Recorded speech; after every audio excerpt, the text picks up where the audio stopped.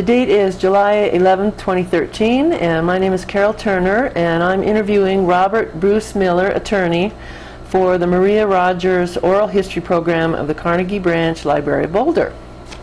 And our opening question is always the same, which is, where and when were you born? Well, I hope the answer is a little different than everyone else, but it's not very exciting. And I come from Larimer County, and I was actually born in Arizona, but I moved up there when I was 3 months old. So I came down from Larimer County, and it was rural then. A ranch? And still then. Yeah, we had some horses on the south end of the mountain there, and I came down to Colorado CU school, and my mother had a shop up in Estes Park, and we had horses on that my great uncle would bring in and take out for training purposes and selling. And so I grew up in that atmosphere, and then came down to school here and didn't leave. Went to undergraduate here and then graduate law school here. And in Boulder? In Boulder. Okay. Here in Boulder, and I spent a year as a law clerk to a federal judge in Denver. So I was out of Boulder for that year, and that's it. For 1 year, and you came back to Boulder and opened a practice. I did, on my own. And I went in with another lawyer, Roger Stevens, who was a local lawyer here and well-known, excellent, brilliant lawyer. And then I went on my own from him. And that's kind of what I've been doing ever since. Okay. I do a mix of criminal and civil trial work, and it's never changed. Okay. So the first case we're going to talk about, which is that case that I've discussed with you before, it's the John Kirkland and Charles Goldman case from June 21st, 1968. And that must have been really, really early in your career. It was. It was very early in my career, and it was, you know, it's sort of odd to have one of the largest cases happen first, but yeah. It was an exciting time because it was early with the, you know, sort of the flower children and the hippies coming through, and I was a young lawyer, and I had sort of a storefront office, and I was doing my own typing. You probably wouldn't recall, but that was back in the days of carbon paper. Oh, I remember carbon paper. Five copies. You didn't want to make a mistake. Where was your office? It was over on right off of Pearl, which was then a street, not a walking mall. Right. And and the courthouse was right down there too. And right. So that's the way it was at that time. And I remember the hippies coming through. I mean, it was, as I said, it was an exciting time, and I lived at that time over just off of Folsom, which was then 24th Street. And there were a lot of people living in the same area with, you know, they were young. You wouldn't want to call them yuppies by any means. They were blue-collar type people, but we were all very friendly. And so it was a different time in Boulder, which was a much smaller community. Mm-hmm. And I know I'm getting ahead of where we were going, but I will tell you that Boulder County was very rural at that time. I mean, yes, Boulder was much smaller.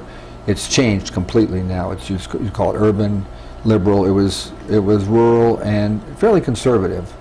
So yeah, I remember. I know you have other questions. Yes, so yeah. So yeah, let's go back to the case. If you could kind of explain what was that case. Well, that is, John Kirkland and Goldman were both charged with vagrancy, and a lot of people coming through at that time, the young people, were being charged with vagrancy, and they'd go to jail on it. They'd be jailed, and then there'd be a trial, and then they'd be sentenced to 30 days in jail for vagrancy. And actually, I got to say, some young law students working for the legal aid clinic had come to me and said, what did I think? I said, I don't like it. And we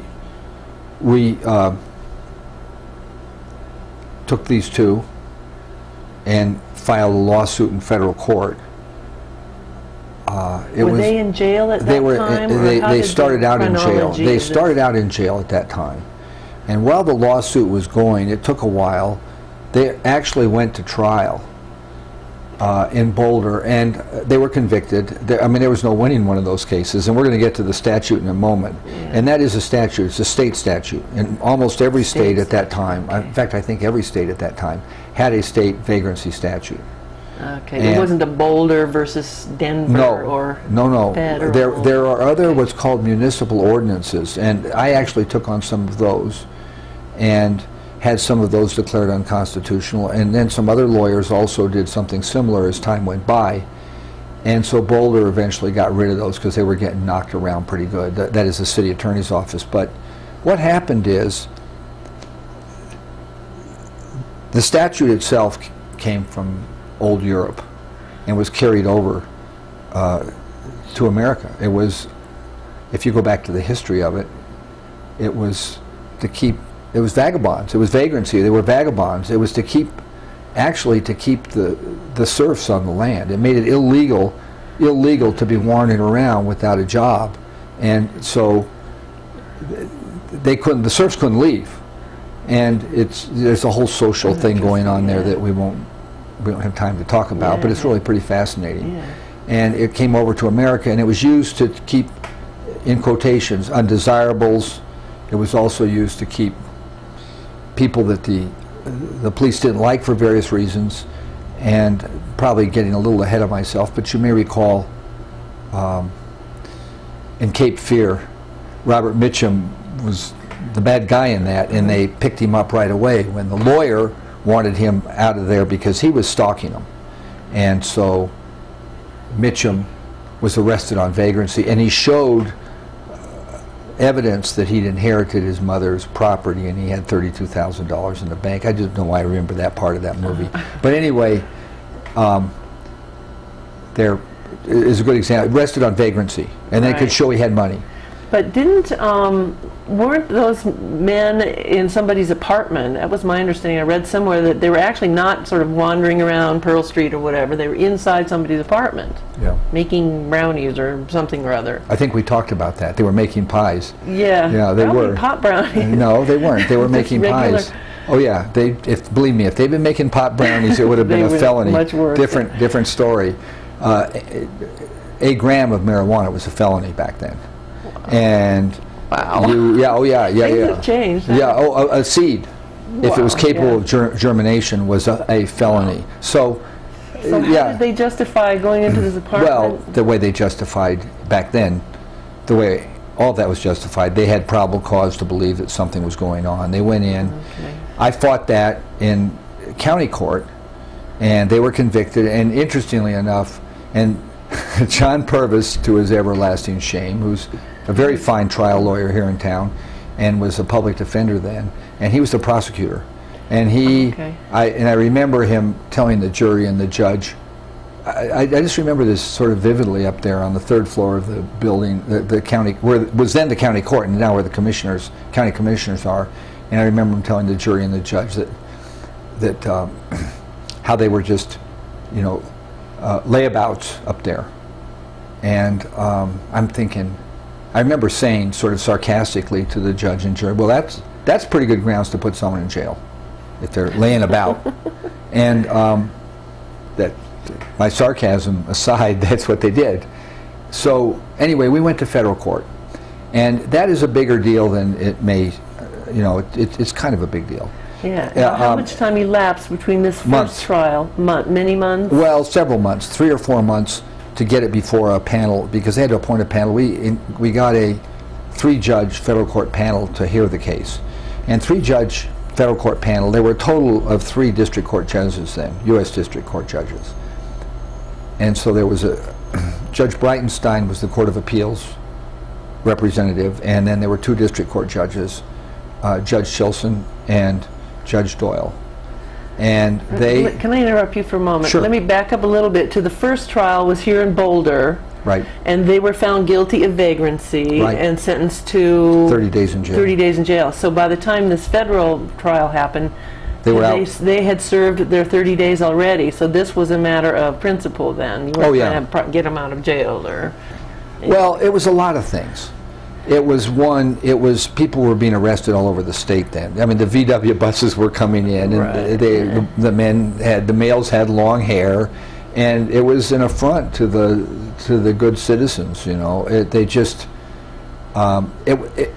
it was difficult for them to deal with this because there was such a change. There was such an uprooted change. It was kind of it was a catalyst of sorts where something just new and different came in and caused this upheaval.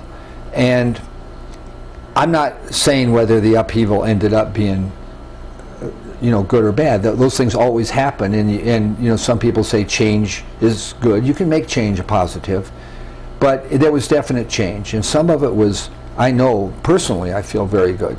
But I have to tell you this: not all of these young people coming through were, in fact, most of them were just living a lifestyle of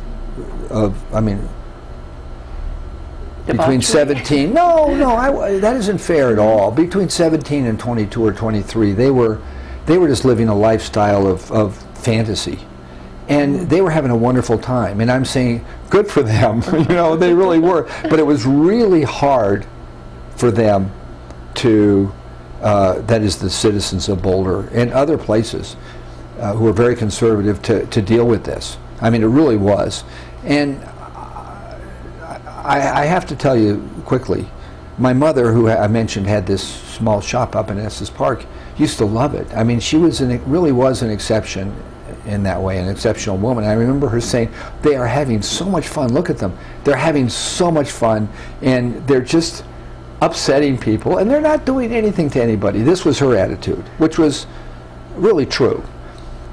I was offended that, I don't know if that's a fair way to put it, but the idea of people going to jail because people didn't like them, really, because they weren't liked by the establishment. And the statute was so broad, and when the court heard it, it was overbroad. That is, it took in everything. It took in all the conceivable kinds of acts you could do. You could be strolling about. That's in the statute. Strolling about. You could be having no visible means of support. Well, who has a visible means of support? Maybe if you're walking around with a tool belt on. But I mean, does a banker have a visible means of support if they're walking across the street? I mean, so if the officer doesn't like you, so it gave such power to the authorities. It also was so offensive to individuals that they would come into town, they would buy gas, they would do whatever they were doing. Maybe they'd be panhandling, which was in the statute. But none of this seemed fairly to be a crime by any stretch. And so the court heard, so the lawsuit was against the city of Boulder that was enforcing it, against the sheriff who was enforcing it, against the city manager. Which sheriff was that? Remember? Yeah, it was, I wish you hadn't asked me that. Well, I remember Renner Forbes was Ned, or no, Renner Forbes was the marshal up there. Oh, okay. So that's a different story. This is Boulder, and he's, yeah, I'm kind of embarrassed. Not Kirk Long. No. They were all later, and Kirk Long was not the sheriff; he was a deputy. Okay. But that's okay. But you know who it will come to him. So what happened is, anyway, I brought it against Connect, who was the city manager, and also against the mayor, and the city attorney brought Walt Wagenhals defended, along with the state attorney general. And who was the mayor at that time, remember? Connect, okay. I'm sorry, I said he was the manager. I think mayor was Connect. Okay. And what happened... K-N-E-C-H-T? It's K-N-E-C-H-T. Okay, yeah. Okay. So, right. What happened is the assistant attorney general, Oral Kelly, she was pretty good. But what was she going to say? You know, strolling about. We're back in federal court. Okay. I know I'm flipping around. Let me go back. That's cool. We were convicted in county court in Boulder. Okay. And what happened is were you defending for that I defended them. too? Okay. I defended them in that. And not only were they laying about, but they were, and I love this word, lollygagging was what, yeah, and that was John Purvis. And John later became a public defender, so he's not, I'm not thrilled with this, but he accused them of lollygagging. And I remember saying that very sarcastically. He said, well, that's good grounds. They should go to jail for lollygagging around, whatever that means. Right. And the jury agreed with me. They thought they should go to jail. My sarcasm was lost. Maybe not lost, but not appreciated. And this was actually a jury trial. Oh, it's a jury trial. That's really interesting. For vagrancy. And how many jurors were there? There were 6. 6 jurors for a that's interesting. Oh, yeah. I mean, like a mountain out of a molehill, really. It was beyond description. But they were anxious to clean up. I mean, these people should not have been in this town. They shouldn't have been in their town. They shouldn't have been doing these things. And I know I sound right now a little sarcastic about it, and it's hard not to be, but you know, that was their life. And who am I? I come from a very rural background in a conservative kind of area. And I don't want to get into this too personally, but I really credit my mother with having instilled the kind of ideal. I'm not saying this makes me a good person. I'm just saying that the ideal she instilled in me was that the basic premise that of the dignity of a person, of an individual. And it doesn't matter who their parents are, where they come from, and I just thought it shouldn't be. And so I represented them in federal court. Then we went, okay, we're convicted. They do their 30 days, and meanwhile I'm in federal court, but that's going to take a while.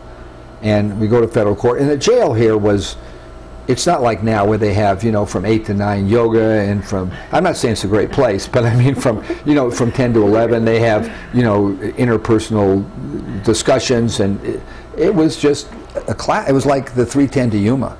I mean, it was just these bars and the lock and, you know, 5 or 6 people in there. And I just recall, I actually recall this, probably more than you want to hear, but I'm going to say it anyway. I remember sitting on one of their bunks while I was talking to them, and the jail doctor made the visit.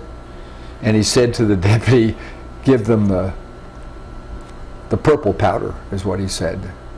And then it dawned on me what the purple powder was for lice and such. And I was like, wait, I'm out of here. But anyway, I'd been sitting on the bunk with them. It was okay. But anyways, that was the jail. That was the jail. And where was that? It was right down where, it was right on 13th and between Spruce and Pearl. And that's where the DMV was there later, and that was the sheriff's office and the jail combined. Oh, okay. Yeah.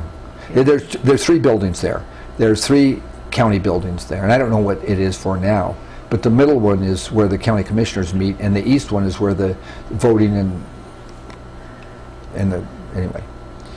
So they did their 30 days.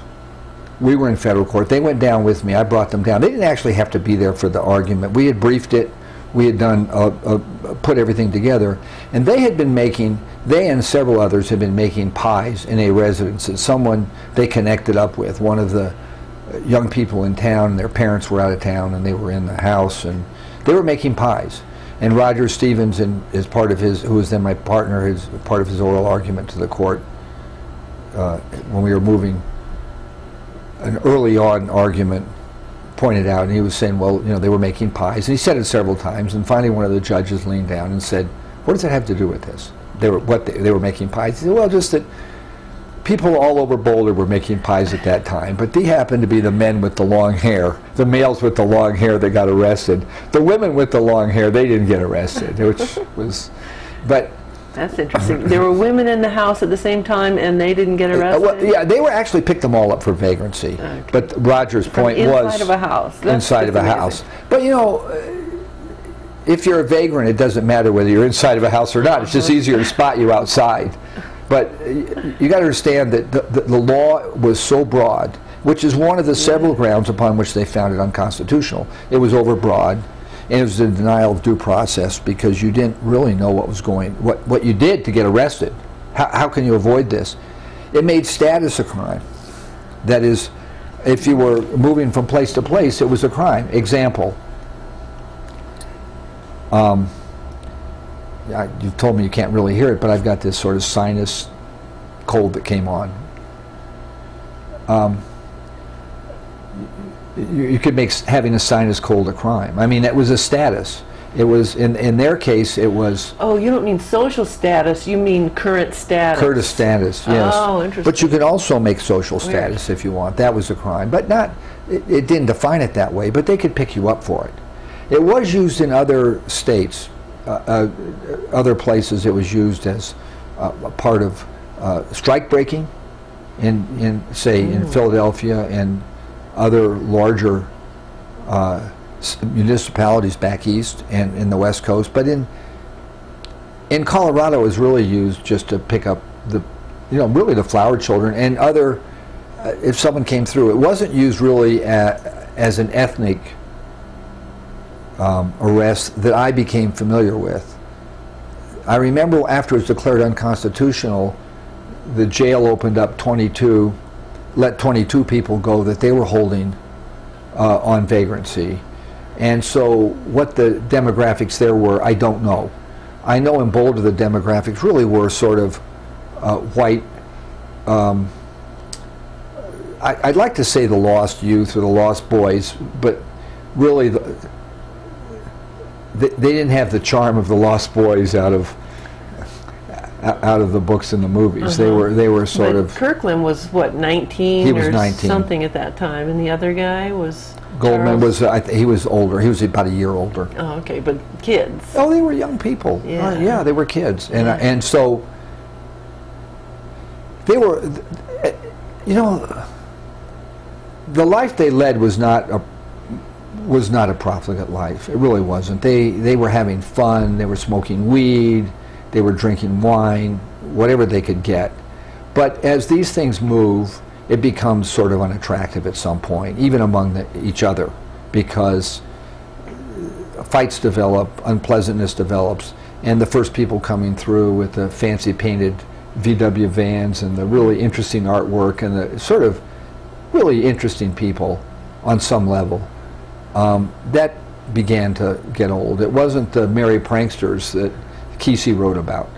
It got to be more, I don't know, for want of a better word, unappealing, or I don't want to say earthy. You mean like say mid-70 by then, or no, the late even 60s. In the Kirkland. No, I'd say mid-70s is probably a better.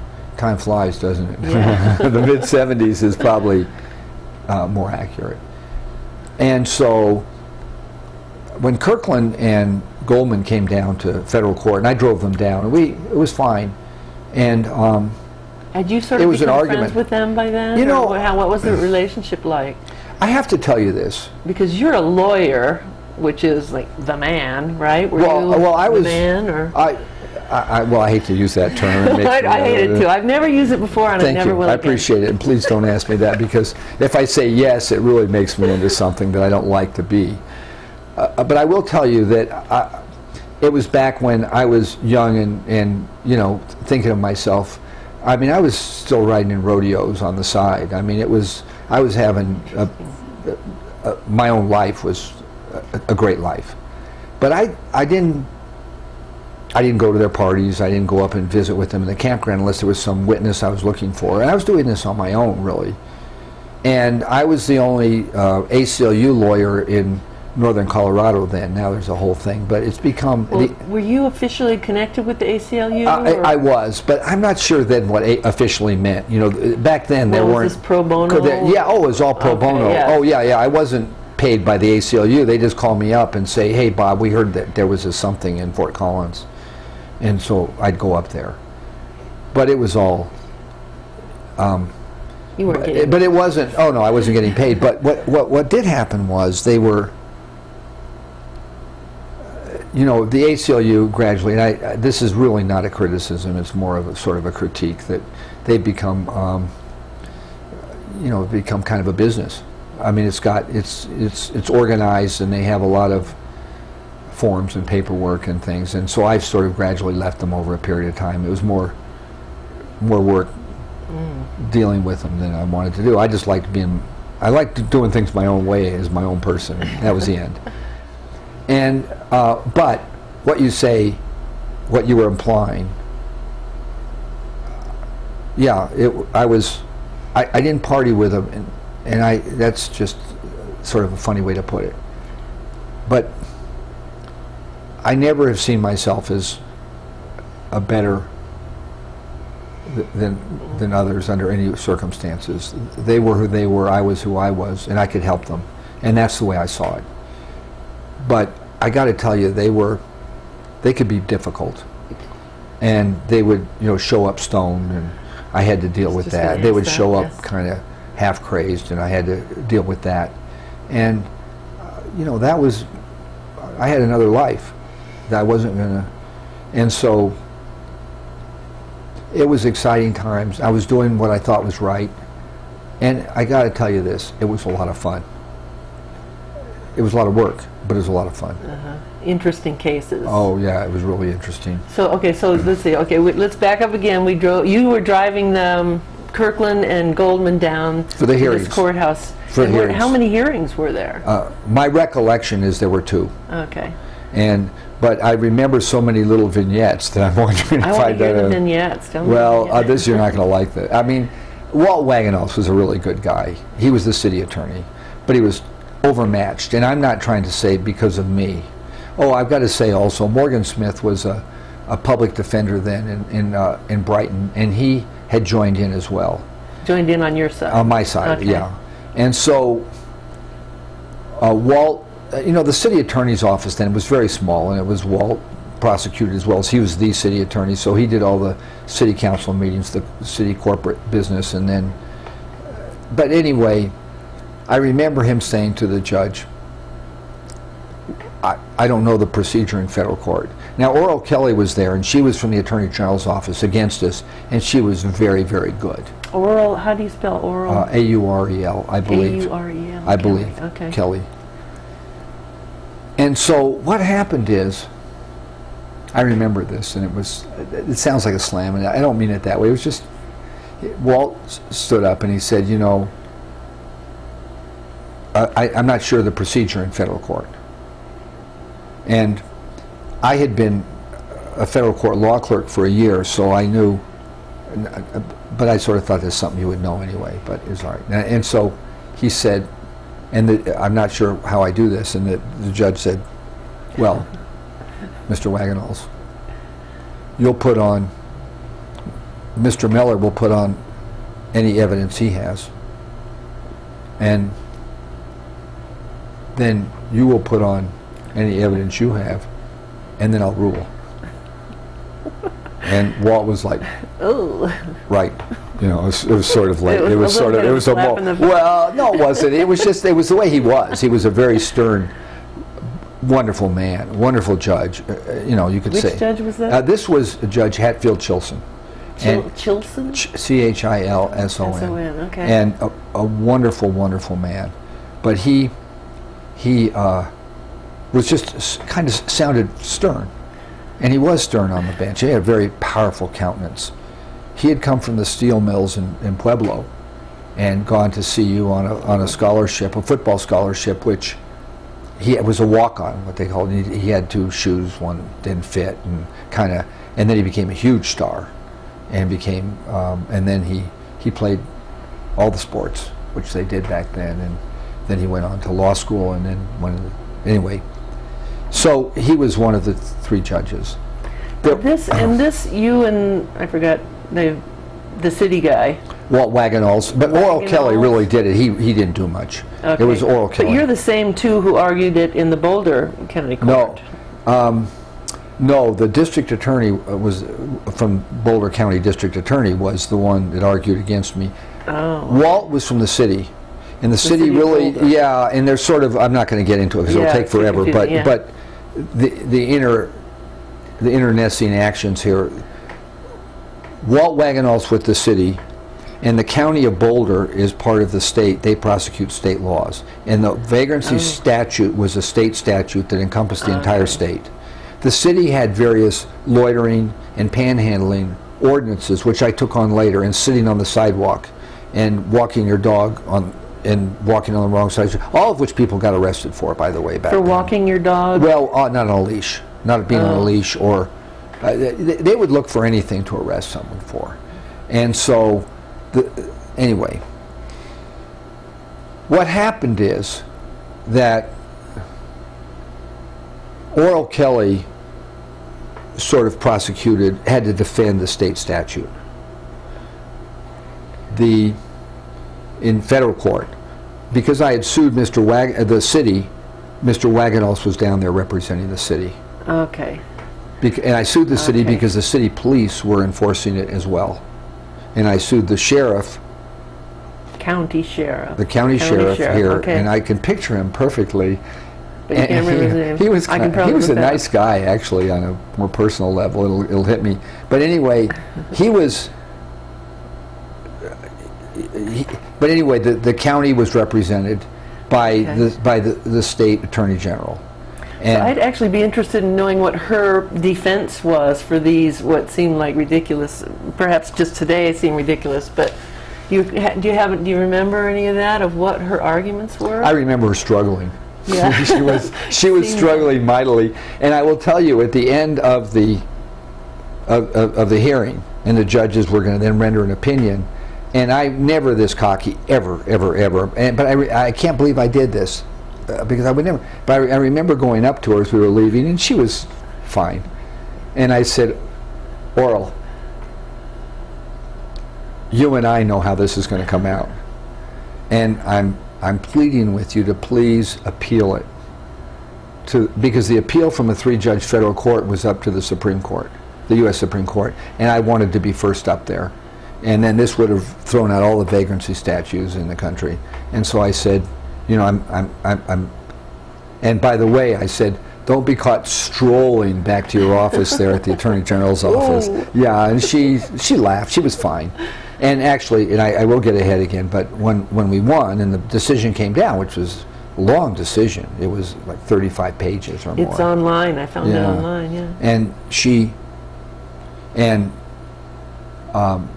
didn't appeal it.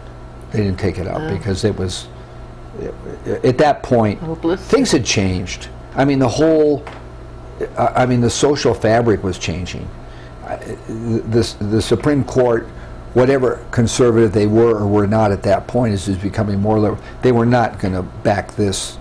They weren't going to back this statute, which was, I mean, it came out of old England. It was, you can't be strolling about. I mean, lollygagging around. I mean, I don't think lollygagging's actually in it, but that was John Purvis's version. I will tell you that Purvis, I have to say this because Purvis was a brilliant lawyer, and when he was a public defender, after this went to the public defender's office, he did major work there, defending people. In any event, I will tell you one other vignette if you want to hear it from the trial. I remember this part of the hearing. Well, it was a big hearing, and Justice Breitenstein. Big audience or what? No, there wasn't that big an audience. It really was not exciting to anybody. A galley full of street people. No, or? I'll tell you about one of those later if you really want to hear. But it was a different issue. But anyway, what happened is that I was, of course, nervous. I was living in a little house down on just off of Arapahoe and what's now Folsom, and the lights didn't always work. And I remember I got dressed. I had a suit, and it was like a pinstripe suit, and I put it on and I went down there, and the lights didn't work, and I went down there, and I knew. And I ran into Morgan Smith in the hallway as we were down at federal court, and he said, "Would you get dressed in the dark?" I said, "I did." And I looked down, and I had a light brown coat and this pinstripe pants. And Justice Breitenstein was really a tough guy, and he'd been known to send lawyers, quote, home to get dressed, unquote, if they weren't wearing a suit in the argument. He was from the Court of Appeals, which is right under the U.S. Supreme Court. The Court of Appeals for the 10th Circuit encompasses many states. What happened is, I ran into a law clerk who I knew, for Judge Schulzen. And I was telling him, I said, can you imagine? And he did what I'd sort of hoped he did, and he went back there and was talking to the judges, and they came out laughing. So I was okay. Okay, I missed something. What? I'm dressed improperly. So you had a brown coat with a blue pinstripe. I'm not much okay. of you can tell. I'm not much thing. But anyway, but here's the story. I called Roger Stevens, and I said, Roger, you got to get down here and bring my suit jacket. So he crawled through the window of the house and went into my closet and got my suit jacket and brought it down, and I started my argument to the judges. And I heard this tss from the back, and Roger's holding up this suit coat in the courtroom and saying, I got it for you. And I said, that's okay. Did you stop and No, I didn't. I kept going. It was okay. The judges were fine with me. I thought they were going to be. You don't know about that. Was thing they want. Particularly in federal court. So. Do you mind if I ask how old were you at that time? No, you can ask, and I'm trying to remember. I think I was 27. Okay, young. Yeah, yeah. And so, anyway, and the decision came down, and the judge found. And how much time elapses between this arguing? A couple of months, actually. I think it was about a month and a half. They had worked on this very hard. If it was appealed, they wanted it to look right, and so they worked it out. The judges, yeah, okay. and it wasn't their only case on the docket, but they knew it was going to be a big case if it went up to the U.S. Supreme Court. And wouldn't it go to the Colorado Supreme Court? No, first, no. This is federal. The Colorado Supreme Court had nothing to do with it. Okay, so you're already in federal. All right. We're in federal court. We bypassed the Colorado Supreme Court, and that took some doing. Okay, so you deliberately wanted to get it to the federal court. So was that your decision to skip the Colorado Supreme Court? Yes. Okay. But what was your logic behind it? It was going to take longer. It was going to be. I felt we would have a quicker and maybe a better hearing with the federal court. And anyway,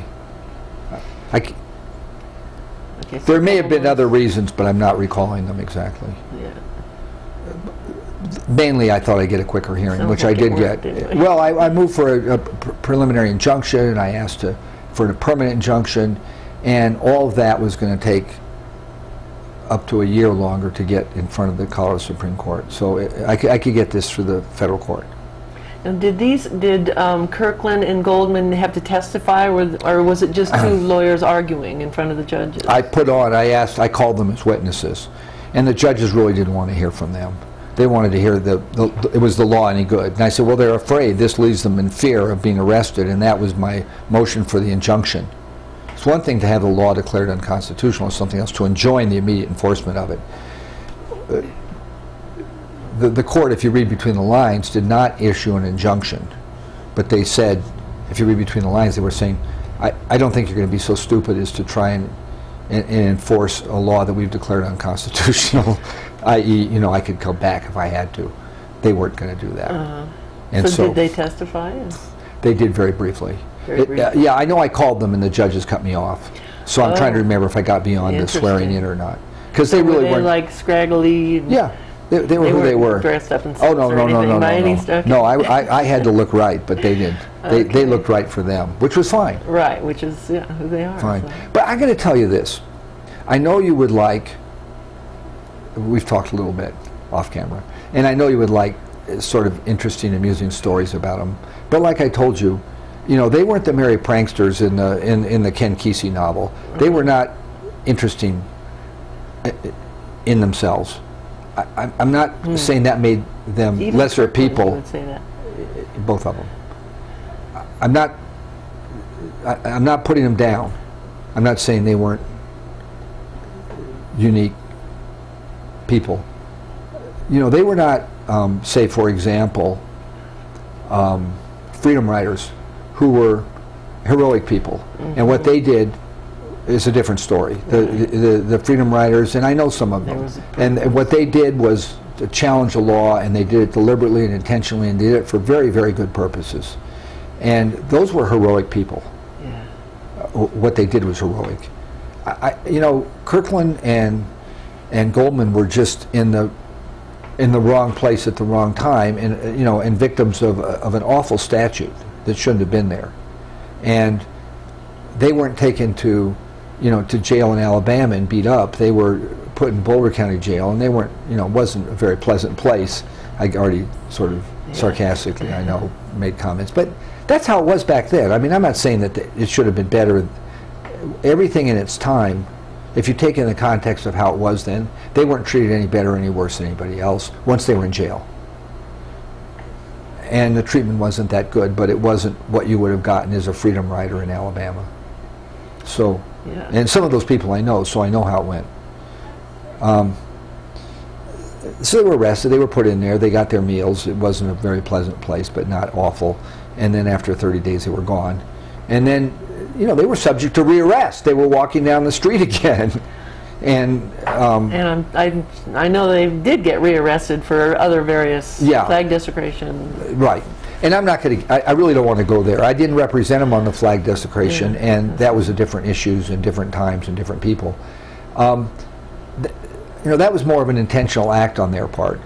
And I'm not saying that they couldn't make an intentional act, and if it's a challenge to freedom of speech and someone's doing that, that's their challenge and that's what they're doing. Right. I look at that differently than I look at being a freedom rider, and I also look at it differently than I do about being at the wrong place at the wrong time. I mean, getting arrested for being a vagrant that's status. I mean, that's poor people. It was used to harass poor people. Not so much in Boulder because, if you were, but it was really sort of the long hair youth that they were arresting. And they were such an affront to the establishment, and they just were. It's hard to set the scene about how it was then. Yeah. And I'm not saying that the people were wrong that were here. It was a different time, and uprooting them in that way was a really tough time for them. And who is to say that they would not have been the same way back in that time? Because it was a different time, a different period. The Vietnam War was just heating up, and they were starting to bomb in Cambodia. Things were starting to happen in a very ugly way over there. It coalesced into an anti-war kind of thing, but it didn't start out that way. It just started out with people being free spirits, and they really were, and not, not inappropriately in my eyes. I mean, they were smoking weed and drinking wine. I mean, it's pretty hard to say that made them criminal, but it did. Yeah. And under the law, and if they could arrest, I mean, that was a felony. They go through the campground, the police, and we smelled weed. That's enough. And they'd start going through backpacks and all sorts of stuff. Felony, then. Oh yeah. Wow. Yeah. I mean, it was a lot of arrests coming down on that, in jail, and it was an affront to the establishment. And my representing them was an affront to the establishment on some level. Yeah, I wanted to ask you about that. I know you did, but it was sort of different in one way, and that is I didn't care. I mean, I really didn't care. And being an affront to people in general has always been sort of just fine with me. And being an affront to the establishment then was just fine. So, okay, so you won your case. I did. And what happened to the statute? Is it just vacated, or whatever the word declared is? Unconstitutional. Can't be used. Yeah, it's just a footnote in history. Yeah, absolutely. Wow, that's interesting. And do you know how long that had been a statute here in Colorado? Oh yeah, from the beginning. From the very origin of the state. I hate to say the origin of the state, but from an early legislature it was. And then Boulder had its own city municipal ordinances that sort of tracked the vagrancy statute, which was, pretty well encompassed everything. I mean, you couldn't stroll. That was a word in it. You couldn't be without visible means of support, which was a phrase it used. Yeah, you couldn't be panhandling, which is, there's some argument about, I'm not going to go there, about my feelings on that. It's just, they're leave those people alone if they're not. And so you said after this case you went to work on the Boulder ordinance. Yeah, then people got arrested. Other like STP issues. family people, STP or other, they weren't all STPers. SCP family was kind of a loose, it wasn't like a fraternity up at the university. They didn't have club meetings. They didn't have club meetings and secret handshakes, I'll tell you, and called each other brother. But they... I don't think anyone really knew what SCP meant anyway. Well, I'm not going to go there. It's all right. But... well, how did this other case come about then, the Boulder? Oh, yeah, they got, it wasn't them, but some other, sort of some, for lack of a more, precise definition, you'll see some flower children got arrested sitting on the sidewalk up on the hill. And the hill at that time at the university was a very conservative area. It was fraternity, it was sorority, it was CU, which was very conservative. And keep in mind, this was a period of time, I mean, they had, Pearl Street was a street. Yeah. And, they still had the rodeo parade through there with horses and floats, and the powwow rodeo down here was where the YMCA is now on 28th, was a very, very major rodeo. And it was still, it was kind of rural in the area and conservative, the town, this town of Boulder and the city of Boulder. And the CU was much smaller. I mean, it's 8,500 people when I was there. And so it was a much smaller city. And the hill, and I understand those merchants up there. I mean, I'm not saying they were awful people, and this was not only their way of life, but it's the way they looked at the world. Many of them were World War II vets or Korean War vets, and people were, it was still a conservative time in America. And so it was a catalyst which these people coming through, which, as you probably know, maybe you would agree, maybe not, but I think you would, that it brings about change. I want to get into a Marx theory here, but there's a synthesis out of this that eventually it turns into something else. And I would say that it changed the whole character of Boulder. Well, it happens, as you well know, in the physical sciences. It also happens in the social sciences, and it changed the character of Boulder. But it brought out, the character of Boulder has changed a lot just because it's natural, beauty and what's here. And so you get the big city folks from the East and West Coast move here, and it's changed for a lot of reasons. But it all started, I think. I mean, I shouldn't say it all started, but it really. When the hippie / flower children came through, it really created an upheaval. Yeah. And there were, you mentioned earlier Bob McFarland, the doctor, and he was a stalwart in that time. And he looked after a lot of these people, and he started the free clinic up here. Mm-hmm. And he and I were good friends, and he was a very decent man. And he really fought for these people, and did a lot of positive things and made a lot of positive changes for them. So, anyway. Yeah, he mentioned there is an oral history with McFarland at this same collection. I think there's a couple of them actually. He actually mentions you in one of them in relation to John Kirkland. He talks about SCP John Kirkland.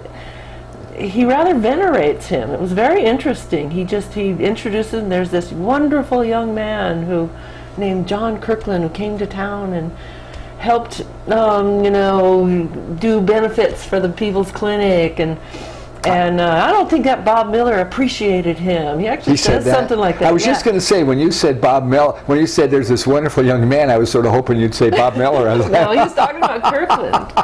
Well, it's interesting. That's really interesting. I haven't seen that. I haven't seen any of those oral history, which I will now. Yeah, it's actually recording. They weren't videotaping. But I got to say, he and I had a lot of talks, Bob McFarland and I don't want to go there because that's off in another world, and we don't have. I really put you to sleep then, but he and I had a lot of talks. But I told him I did not appreciate John Kirkland on the level that Bob McFarland did, and because Bob McFarland really I think liked him, and I didn't like or dislike. I mean, he was someone that I thought had some really positive traits, but he had a lot of negative traits too. I mean, some really unpleasant traits I'm not going to get into. But there was a side of violence and anger with him that Bob McFarland always overlooked in people. I used to accuse him. I'd tell him this.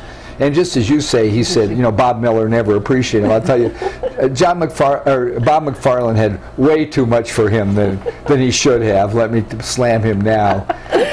But Bob McFarland didn't care about negative traits with people. And I'd like to say that I didn't care either, but I did. But I was real busy. I didn't spend my life, I did with the law. I mean, I was putting 15, 16-hour days. But at the same time, if I wasn't working, helping them out or going to the jail or doing something of that nature, I really went on my own way. No, and you must have had like normal cases where you actually had an income and all that. I had to. Wasn't I had all to, pro bono. You know, I had to pay for my stationery, and I had to pay for the lights, and I mean, I had to pay for these things. And but my impression was that you did do quite a bit of pro bono work. I did. There was a lot of cases where you actually represented a lot of different FCP family members, and I did do that, and I did it because I thought that they were just being harassed unfairly and improperly. And so, I mean, they would call me and say, so-and-so's in jail, and I'd say, I'll go down and see him, and I'd go down and we'd talk, and I'd say, this is terrible. I'm just like, I don't like the way this sounds, because I'm not, anyway, but I wasn't going to stand for it. I'm trying to think of a less self-aggrandizing way of saying it, but I wasn't going to stand for it. I wasn't going to stand for these people just getting abused that way. So I'd go back, I'd put on a tie and coat. At this time, hopefully something that matched better. And I didn't care in district court here, and I would go in. Now, were you the only attorney in town at that time who would take on these? I'm sure they were like the cases that nobody wanted. Were you the only one? I know there was somebody else who represented them for that flag desecration. By then, the ACLU had gotten more active, and there were some others. And I'm embarrassed to say I can't, but really, no one was actively doing it. And one I remember from Longmont who represented one of the professors who'd been fired for inciting a riot, and he represented him on. A professor? Yeah, I'm not going to go there right now. But anyway, he came in as an ACLU representative. And I used the ACLU as a, kind of as a way in. I was sort of it was a cart that I would come in on. But it was a very loose organization. I would go down to meetings in Denver occasionally when they had them. I will tell you a briefly amusing story if you want to hear this.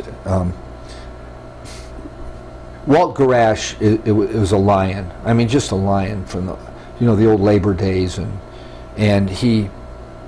Garasa. Yeah, and Walt was much older than I, and. Was he an ACLU lawyer? He did some ACLU, and he was also. One of the lawyers that had been accused of, I mean, the group as a group had been accused of being, left-leaning communist. But back before I was a lawyer, when they were defending the professors who were forced to take the oath and that kind of thing. And I know we weren't going to get into that, and I'm not. And all that. Yeah, Okay, the 50s That's stuff, interesting, and that was well before me. But what happened is, I remember being in a meeting, and they were saying, well, if someone gets thrown off a plane because they got long hair, we're going to definitely take it on. And we said, absolutely, we're going to take it on. And then someone said, well, what about smelling really bad? and Walt said, I'll never forget this, Walt would take on any cause and any issue at the drop of a hat. And he also was a well-known trial lawyer, and took a lot of big cases and won some big verdicts, and also did some big criminal cases where he was representing some pretty well-heeled people. And so some said, what if they smell really bad? And Walt said, well, I remember him, he stood up and said, if they're smelling bad, I'm kicking them off the plane myself. I'm not sitting next to them. And that was the end of it. The ACLU decided, okay, well, we're not going to represent someone. That's how it was. But that's how the meetings were. And now I know they're much more bureaucratic, and that doesn't make them a bad organization. It's just the way it's become. Yeah, it's just and that's what's happened. The changes, I don't know you know, they've done a lot of, there've been a lot of books and things written about, you know, what the old hippie types that, you know, some of them are you know, growing lettuce up in Oregon, and some of them are stockbrokers in New York, and you know, we're not going to go there, I hope. Yeah. Anyways, but I had no interest in being best friends. But really, you know, my clients are that way. I mean, whether they're doctors or bankers, or whether they're other people that I know, I don't socialize them with them not for any reason other than I'm really busy. I mean, I have a really active, busy life, and I'm in the office for long hours, and outside of the office I have other activities. I have sports, and my own sports. I used to have my children's sports. I had a lot of stuff going on, and I just didn't, you know, I did my own thing after that. But I really didn't like what was going on with the law at that time, and I enjoyed the fights. I mean, but I also was very offended by the way they were being treated. Eventually, would you want to get to eventually? Well, let's break here. We got to change the battery, so this is a good break point. This is tape 2 of our interview with Robert Bruce Miller, attorney, and the date is July 11th, 2013, and my name is Carol Turner. And we've been talking about the Colorado vagrancy statute for the last hour or so, and we're going to read that right now, or kind of get the gist of it down anyway. Let me give you the gist. Yeah. Yeah, you know, the law itself, we talked about it's old England, and if you went to France, you'd find old France, and if you went to Poland, you'd find old Poland. Anyway, Poland was not subdivided back then. Any person able to work and support himself in some honest and respectable calling, who shall be found loitering, I mean, imagine all these words and definitions, and who shall be found loitering, strolling about, frequenting public places. I mean, what does that make sense? You should go to jail for frequenting a public place. I mean, this is crazy. Or where liquor is sold. I mean, okay.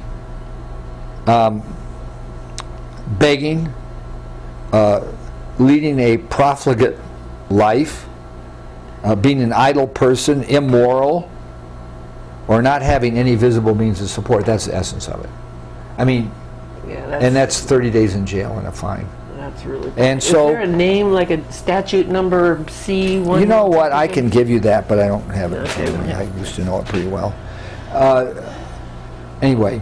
And so what year was that got thrown out? Would that be 68 or 69? 68 or 69. Yeah. Yeah, I kind of wonder, you probably don't know this, but if other states have similar statutes they had identical. Still there? No, they've all been knocked out, I think. Oh. I'd be very surprised if it existed any place now in the United States. Yeah. Because this was used as a basis for other cases, but there were other cases on their way up. And I was in communication with other lawyers who were fighting this. And there was one in Hawaii, I know, and they were... It was all kind of coming to a head? They were all coming to a head. I was and selfishly trying to be first up to the Supremes, but that didn't happen. Did you? Oh, you didn't? Oral Kelly wouldn't take it up, so that was the end of that. We talked about that. So. Did it actually go to the Supreme Court? Eventually, one did. Yeah. Oh, yeah. They did, and that was several years later. And you know, but there were a lot of sort of similarities or collateral kinds of things that were going up, where the courts were saying, "This is a crime of status. We're not going to permit this," or "This is so broad that it encompasses everything." In other words, as you heard that statute read, imagine trying to figure out what it is you would do if you were to be a person that they didn't like, the establishment didn't like, what it would be to avoid getting arrested for something. Well, I can't be strolling about. I got to have visible means of support. I got to show you an artist. I can't frequent a public place. I mean, you know, all of these various, any one of these, and so it was way overbroad, and it was also, as well, it was so easy to selectively enforce, because the real, actually, if you want to narrow it all down to one, because and that's hard to do and probably not fair, it meant that anyone in authority could arrest anyone for anything, and it gave them all the authority and power in the world you can imagine. And that's what happened. They were using, the police were using that, and the sheriff was using that, and so. Wow, that's amazing. Okay, so our last kind of broad question, as we discussed, is kind of what were the repercussions for you? Where did you end up in your standing in the community with your relationship with the police and the courts? And well, yeah, that was always sort of interesting. I mean, at the time I wasn't thinking it was interesting, but I was fighting with everybody. And I was okay with that. I mean, actually, I guess on some level I liked it. And I don't think that made me good or bad. I mean, I just think that, but that's who I was, and I think it made it easier for me to do the kind of law I did. And I was trying a lot of cases, marijuana cases, drug cases, and I was winning. And no one had tried those in years and years and years, because it was a slam dunk loser. And it was very rural. The Boulder County was very rural. The legislature was very conservative. And how would you win? I mean, if marijuana was a felony, how could you? Well, just because it's a felony and just because it doesn't mean you can't win. And what happened is that times have gradually kind of changed a little. And I can't say what happened in terms of people's minds, but I know that I had very conservative rural people on juries. And if they didn't prove their case beyond a reasonable doubt, they'd find my client not guilty. And you know, they had to have possession of it. Just because it was in the pack with 3 other people sitting around it didn't mean A, B, and C all had. They had to tie it into somebody. I won some appeals to the Colorado Supreme Court, and I won several of them where they overturned decisions where I was convicted, my client, and then I represented some clients. And I was winning trials, and so the legal community was kind of taking notice, number one. And number two, I didn't care if the judges liked me or didn't like me. They gradually sort of came to accept me. There were a couple of lawyers. I was really on the outs with the bar. I wore Levi's and a t-shirt wherever I was going. I was either at the gym, or I was out with my horses, or I was at work. That's what I was my whole life. And they were doing their 2 and 3 martinis at lunch. I mean, this was the Bar Association back then. And they were all ties and coats. If it wasn't, it was all silk ties. And I was t-shirt.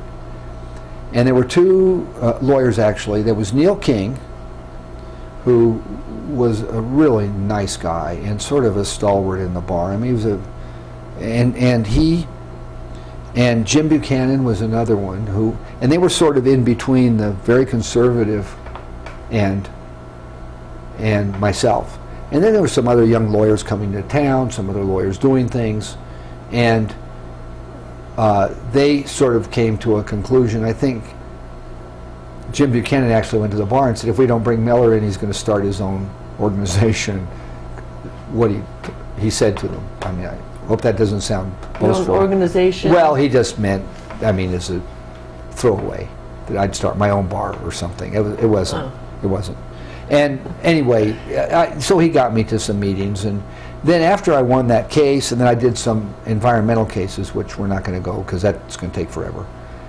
I gave talks to Rotary and to the various Optimist Club, and the various clubs invited me, and I told them about it. That's and I was invited to various organizations. I started talking to the. I'd worked with the Park Service and the Forest Service both before I was a lawyer. When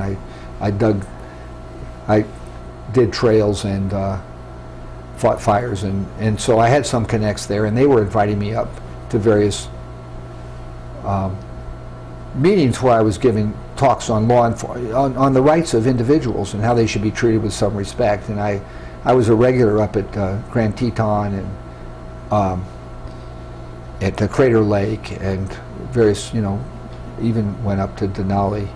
Yeah. So anyway, eventually the bar accepted me. When I say a T-shirt, I always kept a change of clothes in my office so I could go to court in a moment's notice, and I was right across the street from the courthouse, so it was easy. No, I'm confused. What do you mean the bar accepted? You have to pass a bar exam to be Oh yeah, a lawyer, but there's a group of lawyers in the bar association. But then there's the sort of social... Yeah, it's a sort of a gigantic fraternity, Yeah, sorority okay. now, sorority fraternity. And they shunned you at first, but then... I think that's a good word. They did, actually. Some of them were really angry at me, and it leads to another story that I'm not going to go into now. There's just a great story, but with Jim Buchanan. Aww. And he reminded me of it. Well, it includes language, which I can't, I don't know whether, we're not going to do that. So... We're okay with it. Well, okay. So I had my secretary then, who's now a lawyer, by the way, she got me a stamp for my birthday, and it was a stamp in a red pad to put it in. And now I'm okay. Here it goes. I mean, so it said in big letters, "Fuck you," and under it said, "From Robert Bruce Miller."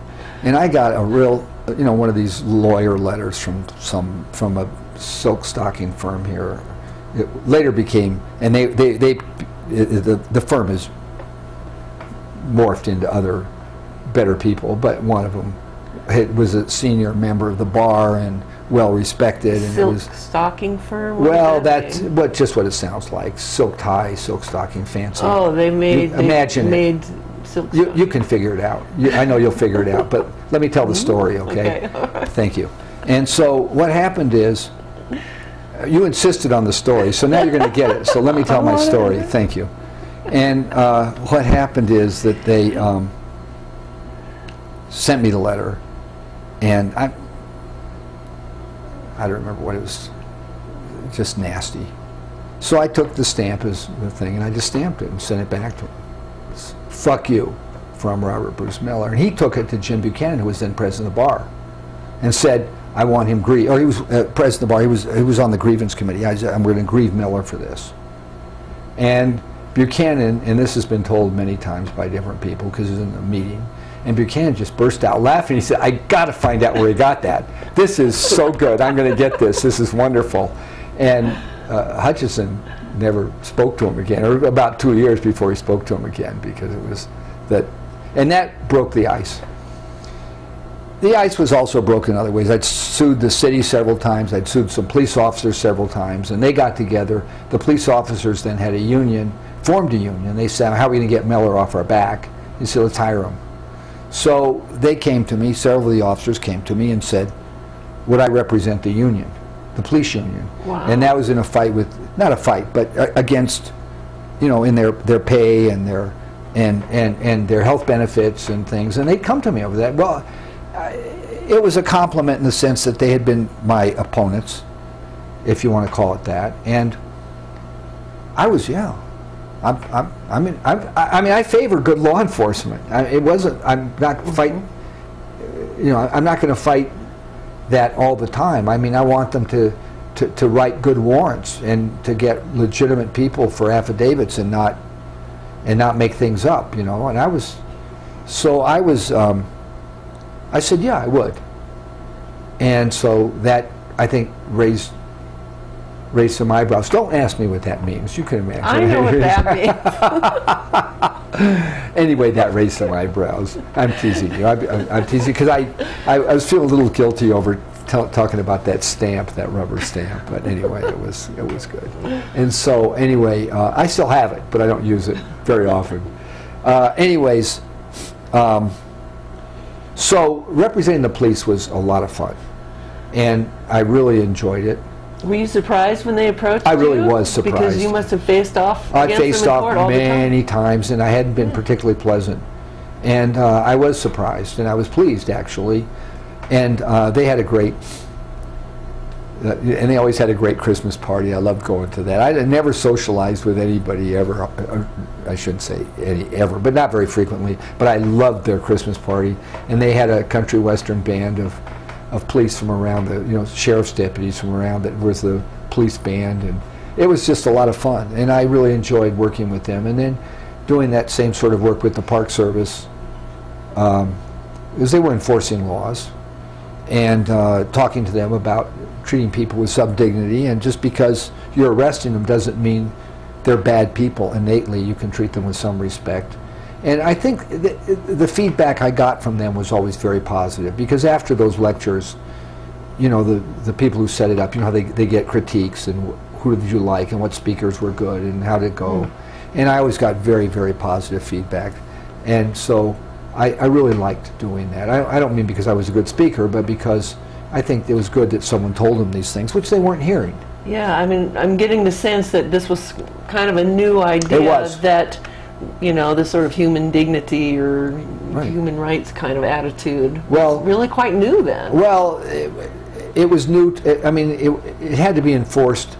It had to be put on to law enforcement in a sense that they could be told, people could be told that, hey, you know, you can arrest someone, you don't have to put them down. And I liked doing that. I liked giving those talks.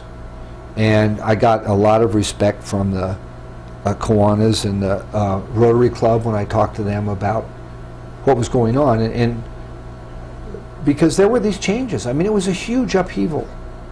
And we talked about it. I don't want to keep harping on it, but it really was the early VWs coming through with a really beautiful artwork morphed into something less pleasant.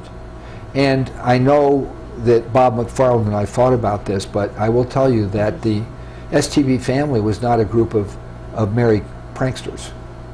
They could be a real rough group, and they were rough with each other. And A lot of them didn't live very long. that's true. They didn't live very long, and that I was really sorry when one of them passed. I really truly John, was. you mean? Any of them. Oh, Any of them. yeah. And we talked about several earlier. Yeah. Or one would disappear, and you'd say, what happened? And say, I don't know. But that did happen, and there were some really awful stories. And I didn't like being. I just didn't like. It was a difficult. That was a difficult part of that time, because on the one hand, there was a lot of fun. They were having a lot of fun. There's a lot of good things going on. There was huge upheaval, and I was in the middle of that. It was going on, and then some really unpleasant, to put it nicely, very unpleasant things would happen. And Do you remember the deputy dog? I do when he remember. disappeared? I do remember Deputy Dog well, and I remember when he disappeared. I'm sorry, I cut you off, or we talked over each other there for a minute. Did you finish? Yeah, no, I was just... I do remember Deputy Dog, and I do remember when he disappeared. And I had my suspicions, along with everybody else. And Did people suspect Renner Forbes? oh, there were a lot of people that really disliked him and really were suspicious. But disliking and being suspicious were different things, or having other evidence. But he was an awful person, just an awful person. And abusing those kids up there was what he did. And I had several cases up there in Nederland, where I was representing people who, STP type. And you know, it was always good. I mean, they would call me, or they would come to see me, and they needed help, and I was always happy to help them. But I didn't go up there and hang out with them and smoke weed. I mean, that wasn't what I was going to do. And as I know I've said this several times, I hope I don't sound too defensive, but it wasn't because I somehow bettered myself than them. It was just that that wasn't who I was. That was just work. It was, well, it was work, but it was a something that I felt good doing. Yeah. Did you have to face off Renner Forbes? Did you? I did, have some actually, cases with him? and I did have some cases up there, but they weren't memorable. They were cases where people got arrested for this, what we've been talking about, but they weren't memorable. And I remember one in the newspaper had a whole thing on it, because I did one closing up there where I said, you know, it's not always going to be. I said this to the judge and the jury. I said it's not always going to be where you have this upper hand, because it's a conservative place, and because it's not going to be too long before it changes, and you should start now. You should make these people, should treat them right, because you're going to want to be treated right by them, because it's sort of like, you know, it's going to turn around. they're going to have the vote, and they're going to make some changes, which is what happened. Yeah. And my whole talk to them was, don't be stupid, treat them right, and because it won't be long before you're in front of them. So, and that happened. One of the very few predictions I've made that was accurate. No, there weren't any trials up in Netherlands, though. Oh, right? there were. Oh, they actually had a court a municipal up there? court. Okay. A municipal court up there. Yeah, Okay. that's what I was just talking about. Okay. I wasn't very clear, I Yeah, guess. that all sounds a little familiar today with kind of the way things. Yeah. Actually, let's kind of wrap up and sort of say, I mean, some of these vagrancy issues are still issues today. I mean, you know, no smoking on Pearl Street and that sort of thing that's going on today in Boulder. But, you know, is there a municipal law? I guess that's a new law, no smoking on Pearl Street. Well, there's state statutes about smoking in public buildings, but there's ordinances, yeah, about smoking on Pearl. That's a different thing. In other words, it's not so vague that you can't understand it. It's not selectively enforced, to my knowledge. There is some health and welfare reasons, which there really weren't for the vagrancy statute. In other words, I got away from myself. I wanted to say about the people up on the hill. The sitting on the sidewalk ordinance had some basis where you didn't want people sitting in front of your doorway so other people could come in. If people are sitting there, which they were doing. Yeah. And as a quick thing about I remember when I won it was a big thing in the newspaper when the statute was thrown out, and I was up on the hill area with a couple of friends, including Morgan Smith, who had joined with me on the case from Brighton, and we were harassed by some who didn't know us, by some hippies up there about, well, why don't they were bugging us for money and they were harassing us and something else, and I was like just laughing. I said, the only reason you can do this is, I didn't say it, but just because I just did that in Denver working it out so you guys can do this, but don't be picking on me. But they were doing it. I just didn't know what to do but laugh. But I could see where you could be unhappy with that. Yeah. And so there was some basis, and I don't think that things like the vagrancy statute, there's no connection between that and smoking on Pearl. Yeah, I mean, I think in some places maybe it goes overboard, and I think it's silly. I don't care. But you don't see any of that going on nowadays in Boulder. Actually, I don't. It may be going on, and I'm not connected with it. I think the camping is as close as you're going to get to that that I'm familiar with, and I've represented some of the camping cases, and my partner Dave Harrison has done a lot of them, and I think that's close, because that's just harassing people who still, you know what the law is. I mean, there's some definition of it. You can argue about some real subtleties to it, but it isn't like any person who, you know, sleeps in Boulder without having a home. It's not anything like that. You know what it is. I'm sorry that they've passed those ordinances, because, you know, there are these people that weren't bothering anybody, and they, for whatever reason, they feel this need to look. Boulder has a really fine homeless shelter, and 3 hots and a cot there. Those are good meals. They have hot water. That I have worked with Boulder County, where I went out, you know, just not too many years ago, where 2 people at a time would go out in the Boulder County car with hot coffee and hot tea and dry socks and a big van full of warm weather, and you'd go down there underneath the bridge, and there would be, the wind would be coming through there like a freight train, and it would be 10 below, and with the wind chill it'd be 30 below, and you'd see these people under there say, hey, you know, I'm with Boulder County Cares, what can I do for you? I've got Carhartts and warm, you know, boots on, and I've filled up a cup full of hot tea for myself. And we'd be under there, and I say, look, you know, they say, oh, you got some dry socks? We say, yeah. And they say, got some smoke? Say, no, we can't do that. And they say, well, what about, you guys need any gloves? Or we got some sandwiches here, and they take some sandwiches. And they say, well, let's give you a ride back to the shelter. you got, like I said, you know, you got a hot meal and a hot shower there, and they say, no, we want to stay here. I'll never understand that. But if that's what they want to do, I'm sorry that the city has passed ordinances against it. I really, truly am. I don't think they were bothering anybody. Now, I know that there are some who would, you know, you see the city council just gnashing their teeth and you know, pulling at their hair and saying, well, we just have to, you know. But I think that's, they're looking for something to get them on, as far as I'm concerned. Mm-hmm. I think that's as close to it as it comes. And it's close. I think it's harassing people without good cause. And like I said, my partner's been real involved in it. I've done some of those cases, but not like he has. And those are, you know, like you say, pro bono. And I don't say that really, you know, it is. Okay, well, anything else? Parting shots? Do you have like 3 hours more? We can no, we're good. Thank you very much. Thank you for your time. It's good. Okay. I enjoyed this. Thanks a lot. Yeah, me too.